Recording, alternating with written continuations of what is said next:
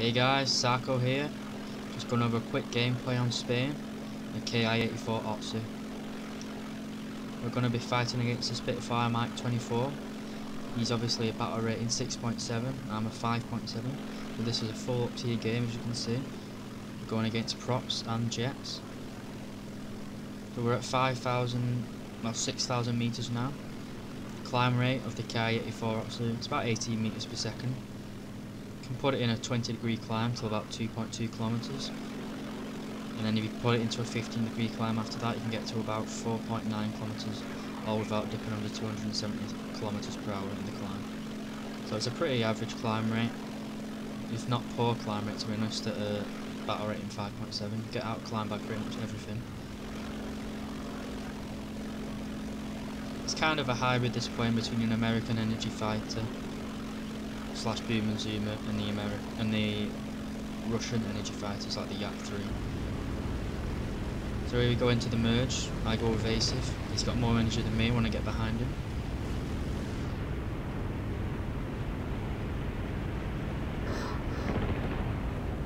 So rolling down with scissors. I will outturn him at this speed. I have great flaps. I can use my combat flaps up to 650 kilometers an hour. I can use my takeoff flaps up to 500 kilometers an hour. He, as you just saw, just rips his flaps. He can't use his flaps above 270 kilometers an hour. Right here, that Spitfire, he could have just gone straight vertical or carried on. He could have carried on with his nose lifted and I would have not been able to follow. Instead he rolls over to try and re-engage. Maybe he was trying to be ambitious and get a finishing blow. He gets a small hit into my rudder, which does no damage. Again, he tried to deploy his flaps and ends up ripping them up. And he rips the last bit of his flap off. Not sure how the Spitfire is doing rows that quick.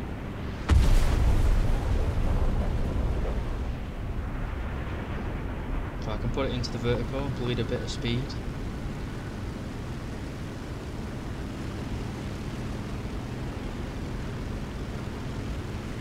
If I carried on going vertical there, he might have been able to get a shot, so put it into horizontal.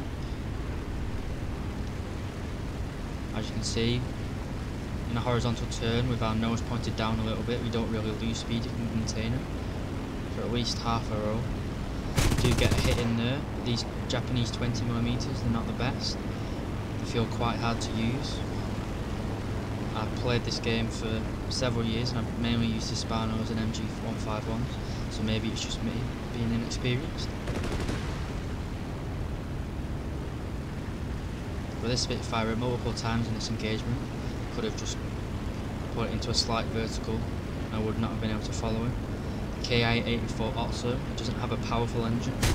Like I said at the beginning of the game, if you have energy, you can use it as an energy fighter, but you do not have the thrust, say of a P51 D30. You don't have that low speed power output to climb, or vertical climb.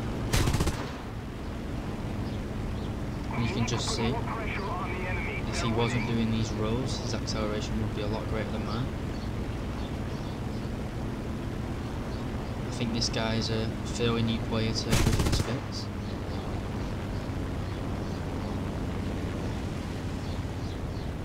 Getting a bit too close to him there. Didn't want to crash, put it into a vertical, drain a bit of speed, try and get a better shot. Do manage to crit his rudder, I think. Again, I'm going too fast, can't get a shot into him. I am using vertical targeting.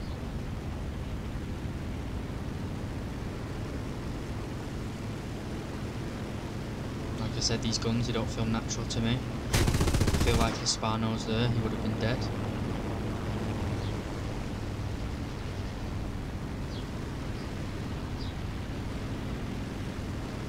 Put it into a vertical, loop over. He stalled himself out pretty much in an energy trap. And take off his left wing.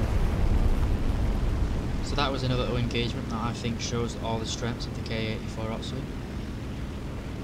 When you're in a dive, you can roll, you can outturn most planes. Your weakness in this plane mainly is against an American boom and zoomers. If they're above you and at high energy, you do not have the energy retention to fight them. Unfortunately, the American plane we see in front of us isn't a boom and zoomer. It's a ground attacker. As you can see from our tickets at the top of the screen, he has done quite a lot of damage and drained us quite a bit. At this point in the fight, as you saw, I was spraying quite a bit to try and kill that Spitfire. I think I only have a few cannon rounds left.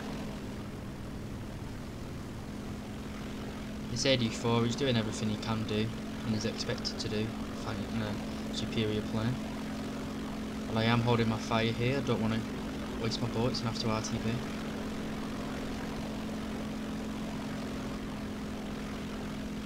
Could have possibly took a shot here.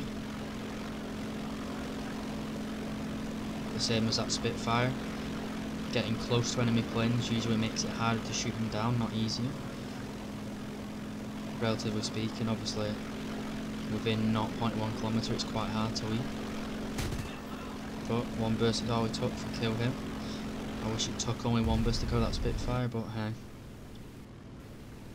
So we're here over Berlin, we've got a P47M and a Focke-Wulf D9 Premium. More worried about the P47. So focus on the P47, roll under his guns. He extends as he should, he's in a pure boom and zoomer. I'm not worried about this D9, I can outturn him very easily, especially with these flaps. Go into the vertical, can roll and turn inside him pretty easily. Now you're going to get a good idea as how I think these guns are just completely, you just don't shoot where you'd expect them to go. It's like very unique. Like the velocity just seems incredibly slow. I can't remember the word I'm thinking of, but it's unintuitive. You just don't shoot where they think you're going to shoot. I find the guns are the single biggest issue with this plane. The performance is great, it's a dream to fly. These guns, man, I just can't get them to work.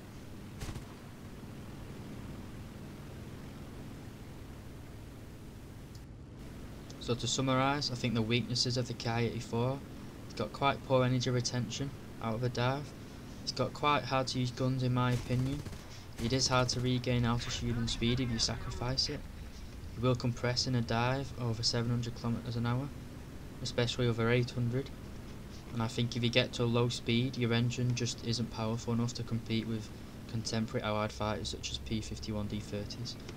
I think the pros of the aircraft, you've got a very good turn, you've got very good flaps. You can use your combat flaps up to 650 km an hour, take off flaps up to 500 km an hour. You do have a very relatively good roll rate for this aircraft. If you work as a team of the Japanese team, you will club everything. So I hope you guys enjoyed this quick little video on the strengths of the aircraft. I'll see you in the next one.